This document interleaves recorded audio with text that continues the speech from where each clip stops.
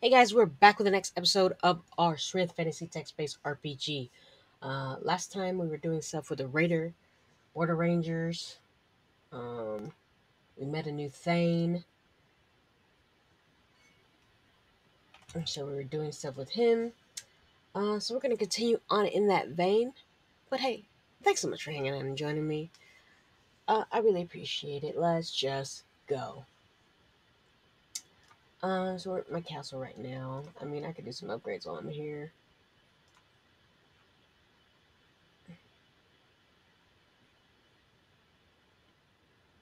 I mean, why wouldn't we get a nice oak grove? Uh, Oh, where's that flag? I want a Tissian flag. The Tissian flag. And then what else?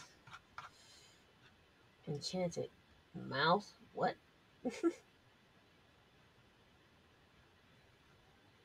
Interesting. Vase gallery. No thanks. Weapon rack. Torture chamber. The horn of autumn.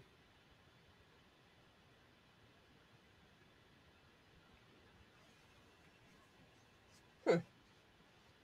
The rose of summer. Watchful art. Torture chamber. No, no, no, no, no. Jewel encrusted arch. That sounds fun.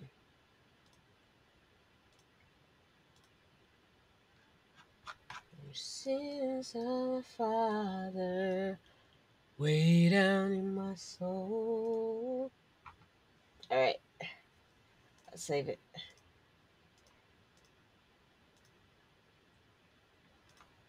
Say bye to candles.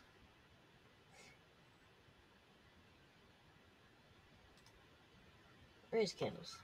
There he is. I was like, where's candles? Alright, let's travel. We're doing Eastern. We got as good as we can get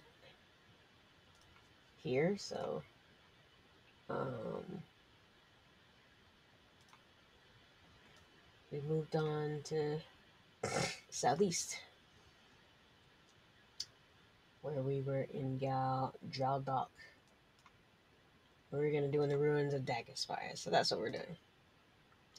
Almost 3 miles into the forest east of Draldok, you come upon the ruins of Daggerspire. The massive tower must indeed have been a marvel in its day, for even in its crumbling state there remain hints and signs of its former glory. Despite the ravages of time that have played havoc on the tower, there are 5 levels of structure left standing, and all appearances seem to indicate that they are relatively sound. You slip through the remains of a toppled stone arch and proceed across a moss and vine entangled courtyard toward the tower's entrance. You're within sight of the thick timbered set of double doors when suddenly voices from ahead cause you to duck behind a fallen stone column. You peer out from your hiding spot and are surprised to see 2 armored cave goblins standing guard before the entrance. Let's still go with archery. The cave goblin staggered backwards, clutching desperately at the shaft now protruding from his midsection. He collapses to the ground where his body convulses for several seconds before becoming still. The remaining goblin turns from side to side, his eyes wide with fear as he attempts to determine the source of his cohort's untimely demise. You silently notch your second arrow and take aim at the remaining guard, but before you can release a shot, the goblin turns and flees into the forest. You lower your bow and cautiously make your way up to the main doors of the tower. You stand before the set of heavy, thick timbered doors that lead into the ancient tower of Daggerspire. The doors are slightly ajar, but you can make out nothing in the darkness beyond them. Yep, let's go in. Okay, this is cool. You're standing just inside the entrance to the tower. The heavy wood doors to the south are slightly ajar. The pale light of the world outside shimmers into the dimly illuminate what must have been one time been a grand entry. All right, let's go in here first. Cautiously make your way to the first level of the crumbling tower. Tattered, decaying tapestries still cling to the dank, mold-covered walls. Time and neglect have reduced the tower's once proud trappings to little more than piles of rotted debris. Alright, let's check the other corner here. Okay, nothing I see worthwhile that way. You arrive at the intersection of 4 passages. On the floor before you lies a strange mirror, its glass shattered, and its once grand wooden frame now in an advanced state of decay. You gaze down at the grime-coated glass of an old mirror and nearly leap out of your skin. The face staring back at you from the shattered glass is not your own. You stare down in disbelief at a haggard but kindly face of a white-bearded man who looks out from the shattered mirror and regards you with a solemn nod. Suddenly, a strong, clear voice fills the passage as the image of the man in the mirror begins to speak. "The one you seek is here," he says grimly. "You'll find him in an old library 4 levels above us. I must warn you, though, he's not alone, and he is taking great pains to guard his newfound lair." The man in the mirror grows silent, and for a few moments you begin to think that he's not speaking. He will not speak again, when suddenly he continues. "The door to the library bears a powerful enchantment that I crafted centuries ago when I built this tower," he says. "The enchantment has been enacted by the wicked mage whose minions now roam these passages, and his power forebodes the opening of the door. It is an unbreakable spell, save for 3 magical keys that will negate the enchantment. If you seek to enter the library, you must find these keys. You must make haste, though, for even now the keys are being collected, and you must also find the four mark the image of the man in the mirror suddenly fades. You wait for several moments, staring down at the shattered glass, but it does not appear. So I need 3 keys, he says. I think my face looks very bright. It's not bright over here. Hit the road, Jack. How's that? How's that? Better? Uh, work on it myself over here.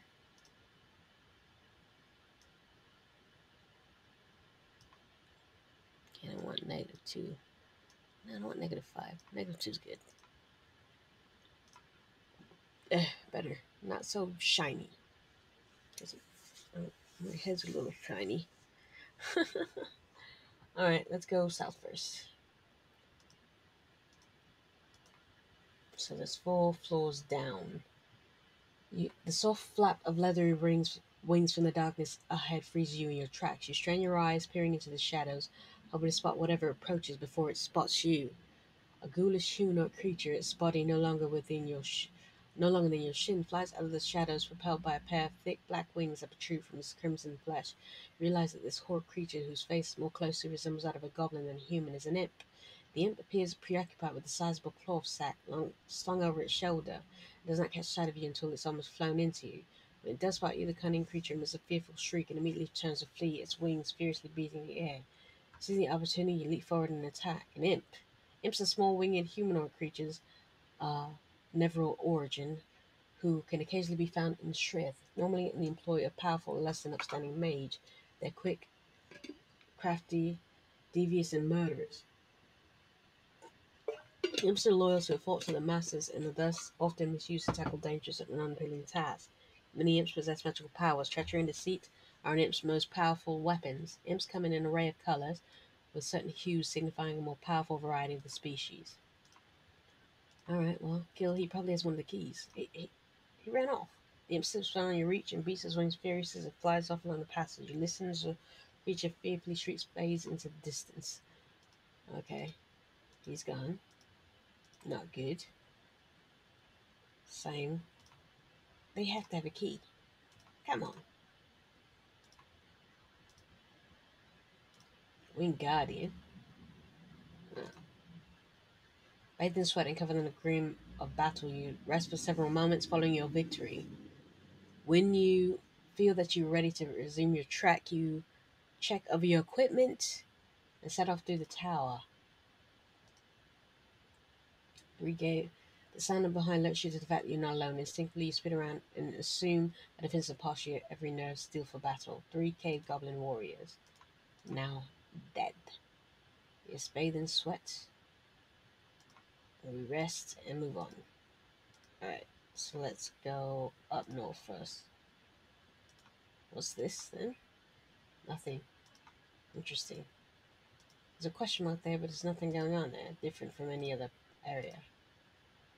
You arrive at a set of broad stone steps that rise into the darkness. A sudden whoosh rush of wind fills the passage, and you quickly find yourself confronted by a human-sized air elemental formed in the likeness of a sword-wielding warrior. The strange elemental creation stalks towards you, in its blade of air leaving a trail of glowing dust as it cuts a wide arc through the darkness. I'm not a stranger to the dark. And hide away. The slain air elemental emits a ghastly moan. It quickly dissipates. You retain your combat ready stance for a few moments, lest any future enemies emerge from the gloom. When you're reasonably certain that you're not in any immediate danger, you relax your guard somewhat and examine your surroundings. They say, I thought we were going downstairs. Didn't he say?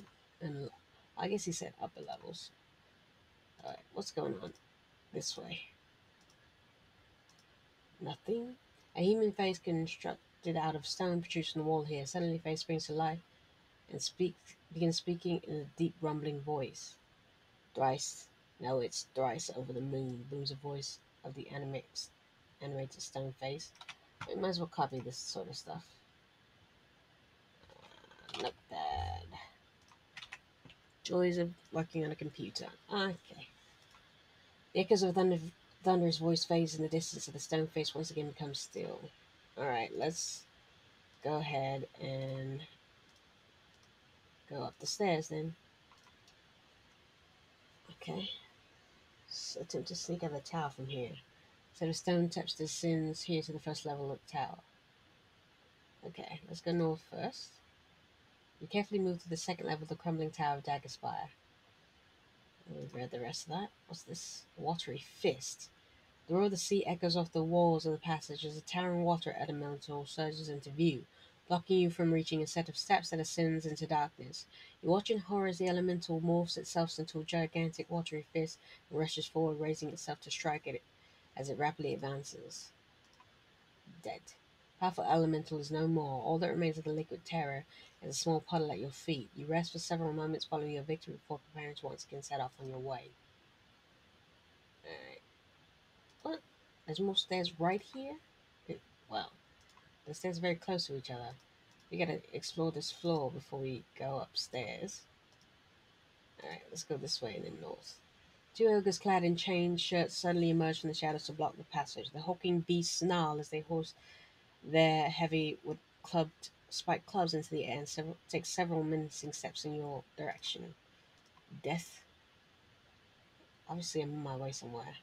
We can keep the cutlass. Bathe in sweat and covered with the grime of battle, you rest for several moments following your victory. Yes, that's the same. Alright, let's go north first. Nothing seems to be going on over here. Oh, elite goblin warrior. Yes, for bathe in sweat. Got it. We must think after every time we go somewhere. It's a workout, you know what I mean? Alright, let's go this way.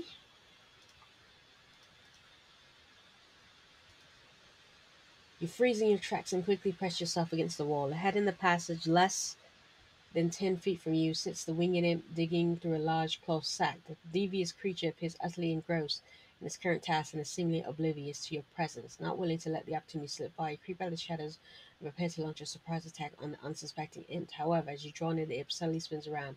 Its eyes wide with shock and fear as it scrambles to its feet and reshoulders the cloth sack. The red-skinned, leathery winged imp quickly takes flight, streaking past you in the darkness. As it flies by, the imp snarls, revealing a mouthful of dagger-like teeth, and miserable creature swats at you with its clawed hand. You easily dodge its feeble attack and strike back at the wretched imp, determined not to let it escape. Except it keeps getting away, so... Hey, we got one of the keys, though. The imp flies out of your reach and disappears into the darkness. You cuddle out, frustrated that the evasive creature has managed to escape, but your frustration quickly changes to curiosity when you spot a small glowing object lying on the ground. A closer examination reveals the glowing object to be a small key. I think I'm too far back still on the video. You quickly retrieve it and slip it into your pocket. You surmise that the imp must have dropped the item during its flight, and you wait for several minutes, hoping the creature will return seeking the missing key. When it becomes apparent the imp is not coming back, you cautiously resume your trek through the tower. Alright, and north. You even know that it's thrice upon a star. Okay. Moon and stars.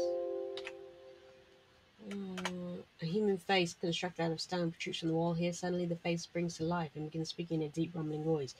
Know that it's thrice upon a star, booms a voice of animated stone face. The echoes of the thunderous voice fade into the distance and the stone face once again becomes still. So I need two more keys. I need to explore more of this joint. But we've cleared this floor. Hey, swinging it. Kill him.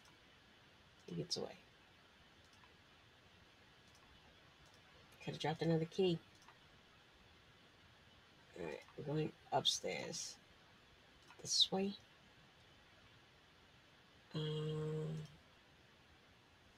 Sound behind you lets you that you're not alone. For another elite goblin. Gotcha. What's here? Sharp crackling fills the air and the tower walls dance in the flickering glow of orange flames. As a massive fire elemental strides into view, the fiery fiend strides towards you, its flaming mouth agape and its burning arms outstretched. As you ready yourself to meet its advance, you spot a set of stone steps ascending into the shadow just below your approaching foe. Okay. Fire elemental shrieks once and disappears, plunging the immediate area into darkness and its passing. With its passing, you allow yourself several moments to recover from the brutal struggle before deciding upon your next course of action. Okay, so there's the next stairs already. More goblins. No, no thanks.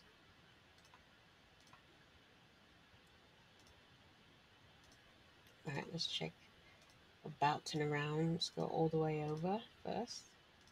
Earth Elemental. Who is in charge of these elementals?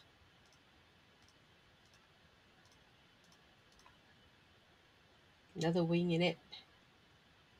Same sort of information. What? Wait, we missed them all together?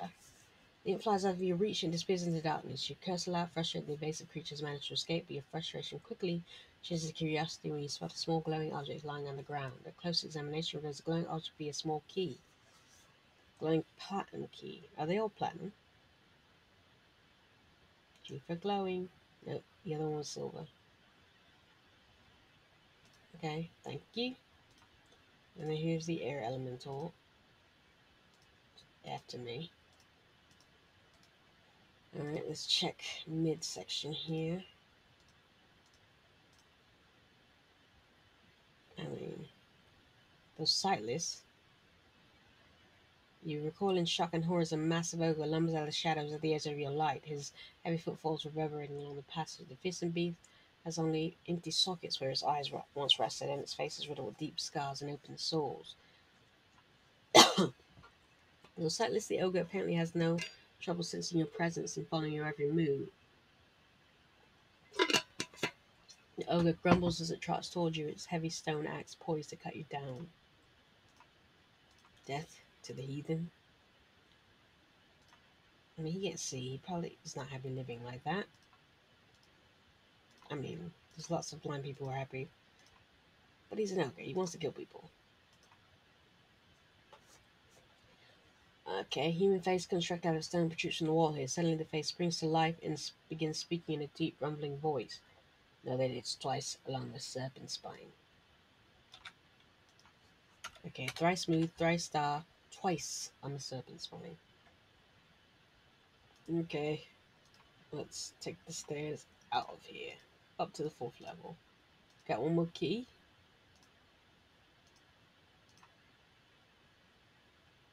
On the stairs. Alright. Let's go this way first. Okay, nothing's happening that way. Let's go to fire elementals. Hello, goodbye. We'll probably be bathing more sweat from fire elementals because they're probably hot. Another imp. Kill. And he's out. But we got a gold glowing key now.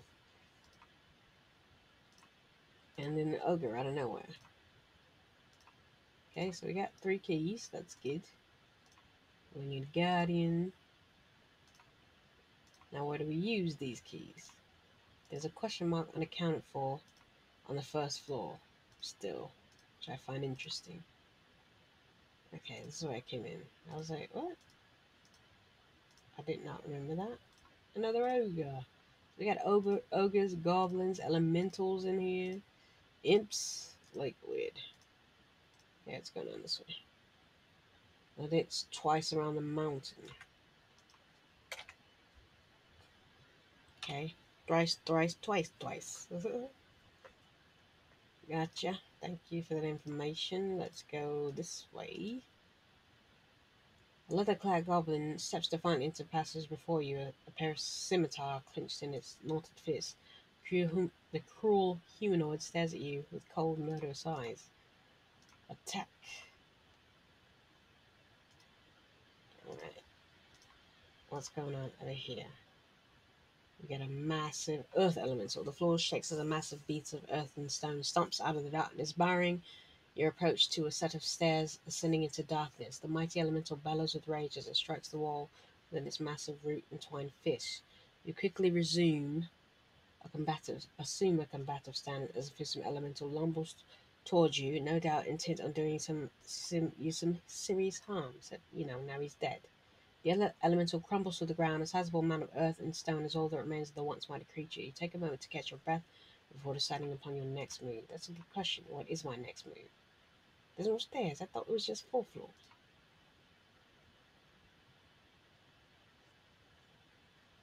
Okay, fine. Attempt to set the sequence of dials. A large stone chest stands in the broad alcove set into the east wall of the passage here. The lid of the chest bears an intriguing set of 4 engraved symbols: a moon, a star, a cord, serpent, and a mountain. Beneath each of the symbols is a small stone dial inscribed with the number 1, 2, and 3. The lid of the chest does not bulge when you attempt to lift it. Apart from a set of symbols and dials, there does not appear to be anything else on the chest or its lid that will allow you to open it. You're certain that the dials beneath each of the 4 symbols have been turned to form a proper sequence. The chest will unlock. Well, luckily I know. Okay, the moon is 3. The star is 3. The serpent is 2. And the mountain is 2. No sooner has your finger left the last dial, you hear a soft click within the stone chest. Take hold of the heavy lid and lift it up on it, and then later discover that it is now unlocked. Using great caution, you open the lid and peer inside the chest. Unidentified grey cloth hood. At the bottom of the chest, you discover a grey cloth hood. You reach in and take what is curiously the only item inside the chest. Satisfied you've not overlooked anything, you carefully close the lid of the chest and prepare to once again set off on your way through the tower. Okay, this is where I came, right? I think so. So let's keep going.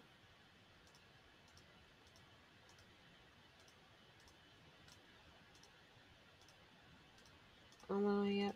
Nothing can stop me. We're all the way up. We got the keys. Along the long winding passage that comprises much of the tower's loftiest remaining level ends abruptly at a wide wooden door. The door and its plain iron latch seems untouched by the ravages of time that are evident throughout the rest of Daggerspire. An untarnished brass plate affixed to the middle of the door bears 3 small keyholes. The heavy wooden door is surrounded by a brilliant green glow. Alright, let's key up. Silver first, because silver should be first. Alright. The glowing silver key fits swiftly into the leftmost of the 3 keyholes. You turn the key without warning, it vanishes into thin air. Bright blue flash fills the passage, momentarily blinding you with its brilliance. And then we're going go, baby. Because that's next. What? Go key. Use it. The glowing gold key fits perfectly into the center hole. You turn the key and without warning, it vanishes into thin air. And then the platinum key. The glowing platinum key fits firstly in the rightmost of the 3 keyholes. You turn the key without warning, it vanishes. Hit that door. You push the door slightly ajar and listen intently as the sound of voices from the room beyond reaches your ears. You can clearly make out one human voice and what sounds like the voices of at least 2 goblins. You have little doubt that the lone human voice is that of Croc, the renegade master mage. You pause quickly when you realize that those beyond the door are plotting the destruction of Draldok. You listen in disbelief as the sordid details of these plans are unwittingly laid bare to you. Using the dust storms of his own conjuring as cover, Croc is planning to lead an army of goblins and ogres to assail the crippled city. Thane Mirandol's name surfaces repeatedly, and you note the great contempt with which Karak utters it. Knowing that you must act immediately if you are to have any chance of preventing the impending attack on Jaldok, Take a deep breath and push hard against the thick timbered door. The door swings slowly inward, revealing a dimly lit interior of a small cluttered chamber. Realize that any delay could cost you the element of surprise. You quickly stride into the library, prepared to face the unknown. You enter the library and your eyes are immediately drawn to a long, cluttered table. At the center of the sizable room where sits a man in maroon robes and two bulky armored-clad cave goblins. The robed man, who is obviously Karok, springs to his feet and steps back from the table, his cold, calculating stare fixed on you. The two goblins, who appear to be chieftains, rise and draw their axes. Their grotesque humanoids cast agitated glances at the mage as if waiting for him to give the signal to attack. "You must think highly of yourself, having made it this far," says Karok, smiling faintly, "but it should be apparent even to one so insolent that your success had more to do with the foundering of my underlings than any small degree of prowess you might possess." Karok motions with his hand to the far side of the chamber where you spot the bloody corpse of the winged imp lying on the floor. It's clear the pitiful creature met a savage in the hand of its master and its goblin cohorts. "Must be disheartening, even to one so bold, that all was in vain," grinned the mage wickedly. "For surely, as you look upon this place, you can recognize the wall of your own tomb."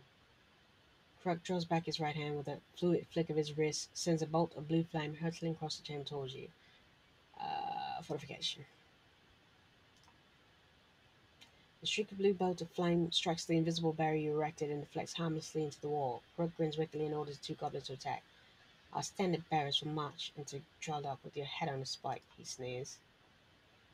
The two cave goblins issue a blood-curdling war cry as they rush at you across the cluttered library, the blades of their cruel axes thirsty for the blood of the human. "If you have skill of archery," "Yes, I do." "Yes, I would." "Hey, you guys, I'm at rank 61. We're inching up." The arrow pierces the goblin lungs and the foul creature drops to the floor immediately and does not move again. The remaining goblin growls viciously as it closes within melee range. You shoulder your bow and prepare to meet the creature's frenzied attack. Death to the heathen. Karuk appears to somewhat taken aback by a victory over his goblin minions. "I've been fighting goblins all the way in here." Nevertheless, he levels out his outstretched hand, begins muttering to himself. Your heart races as you realize the formidable spellcaster is summoning some sort of magic. "Attack your days in here and now," sneers Karuk as he rolls up his sleeve as his robe and clenches his fist. "Thane Mirandol will wish he had sent an army when I return to him with the head of his would-be hero after my monstrous legion has mashed the gates of his infernal city." Karuk's fist begins to smolder and his body starts to tremble. You quickly move in and attack the formidable mage. Quick attack. Krok drops to his knees and clutches at you as he painfully draws what will be his final breath. The wicked mage opens his mouth and attempts to speak, but his eyes roll back to the back of his head, and he topples over sideways. He does not move again. A sound from behind you makes you spin around, and your spirit sink where you behold a dozen cave goblins peering through the open doorway into the library. Their weapons are drawn, and you're left to assume they have just witnessed your victory over the renegade wizard. Suddenly, the goblins turn and flee into the darkness outside the chamber. It's quite apparent that the cruel creatures want no quarrel with the human who just slew the master of the tower. Breathing a sigh of relief, you turn your attention back to the master at hand and begin to search through the cluttered library. At the back of the chamber, between the two stacks of moldy books, you discover a stone pedestal atop which sits an orb of blue crystal. When you fix your gaze upon the orb, a vision of the city of Draldog appears beneath this azure shell. The vision depicts the city in the midst of a powerful and devastating death storm. You're certain the strange orb is the device that Karak uses to control the magical storms that have assailed Draldog. If the vision you are now witnessing is an orb is any indication, it would appear that its power continues even with the demise of the renegade mage. You realize the only hope to break the grip of this foul magic on the city is somehow destroy the orb. I think destruction sounds good. The orb vibrates for a moment and then disintegrates into sparkling blue dust that rains down the floor. The wicked instrument is no more. The orb now destroyed and its wicked spell broken forever. You can make a quick search of the library and then move up to examine the body of Karuk and the two fallen golden chieftains. That's what we got. We got some moolah. Yes, I'll take the ring. Superior item. Satisfied you've not overlooked anything, you decide that your next move should be to find your way out of the tower as quickly as possible. With this thought in mind, you take one glance around the library and step back to the winding passage that led you here. You slowly and cautiously descend to the tower levels until at last you reach the ground floor. We then do this. Okay, we're on the ground floor. Now you're gonna make me go slow out. As you look down the remains of the mirror, you're surprised once again to find the white bearded face of the long departed mage staring out at you from behind the shattered glass. He speaks again, solemnly congratulating you on your victory over Karak and his evil minions. He then says something that surprises you. He tells you that he will now set about the destruction of his former tower from beyond the grave. As long as Daggerspire yet stands, it remains a tool capable of great evil in the wrong hands, he said grimly. I would hope that the lifetime of knowledge and discovery with which I imbue these walls will serve to teach and inspire those in the ages that follow my own, but this can no longer be, for the opportunity that the tower presents to those that think it is too great. Yes, Daggerspire shall fall, and will then take its rightful place alongside me in quiet repose in an age long since past, now only remembered by scholars of history. White bearded face in the mirror instructs you to leave the tower at once and bids you a final farewell. Farewell. You stare back into the sad eyes of the old man one last time, and the image begins to rapidly fade, and you're suddenly overcome by a strange sensation. The sensation that washes over you is impossible to explain and lasts for only a few short moments, but in but in its wake you feel different, almost as if a departed major someone bestowed upon you some of the secret contained within the tower walls. Heeding the white bearded final words, you quickly move make your way out of the tower. As you reach the entrance of the tower, the walls of the floor and passage which you stand by begin to tremble violently. You throw open the thick timbered doors and race out into the sunlight of the early afternoon. Watch from a safe distance as the imposing structure breaks apart and collapses into a mountain of rubble, sending a massive cloud of dust into the air with its passing. In a matter of minutes, the ancient tower of Daggerspire is no more. You bow your head and offer a silent prayer over the remains of Daggerspire, which you cautiously note now serves as a tomb for both the tower's first and last master. You turn away from the ruins and set off to the forest to Galdrock. You return to Galdrock, finds a city that is much renewed. The dust storm that ravaged the area for over a month is now only a painful memory. The streets of the city begin bustling with commerce as slowly returns to life. You are approached by a group of city guards on a horseback and tell you that Thane Marindor wishes to see you at once. You climb into the back of one of the horses and are taken to a broad tower in the midst of the city that houses the Thane's residence. Thane Marindor is overjoyed by your success, and he congratulates you on the completion of a mission that he feels has saved Jaldak from certain destruction. It is as we feared then, he says, when you tell him about the invasion of Karak and the monstrous legion he had planned, beleaguered by those raging storms. We would have been at the mercy of any foe with strength enough to storm our gates. I can only thank your father that by the hand of a hero such thing did not come to pass. The Thane is especially pleased when you describe the circumstances of Karak's demise. It is important that he met an end in such a fashion, he says. When you conclude that your reported mage, like Karak, would no doubt have many tricks at his disposal to preserve his own wretched life. Your account suggests that he has no opportunity for deception. I am pleased and confident that a great enemy of the city, indeed the people of Tisa, is gone forever. A large feast is held in your honor. During the lavish celebration, you meet many of Draldok's most influential figures. During the festivities, Dame Marindol takes you aside and gives you what he calls a small token as an appreciation, a sizable quantity of gold. And you politely hesitate to accept such a generous gift. So generous a gift, he vehemently insists and meets you in the shoulder cross. Come now, Alyson, he smiles. Let us not bicker about such things. Tonight is night for revelry in the city reborn. You accept the gold and return the gala to the Thane.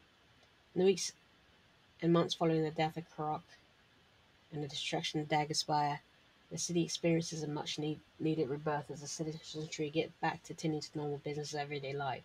The story of Alyson and the Wizard of Daggerspire is a tale still told to this day in the bread houses and taverns of Jaldok.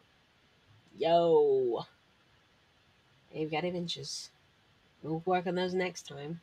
What I do want to see if we can train in anything. And skills. Skills. I feel like I was close on something. Apparently not.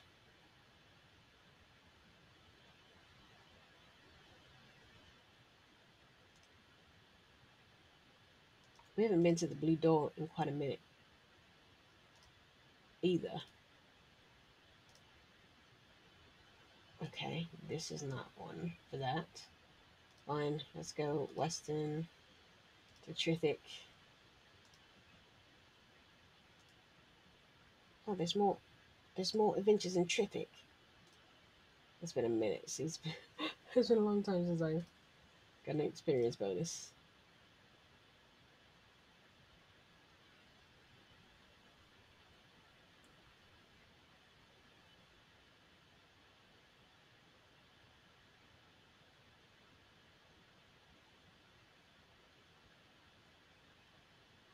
Okay, they're available to upgrade, but how does one upgrade them?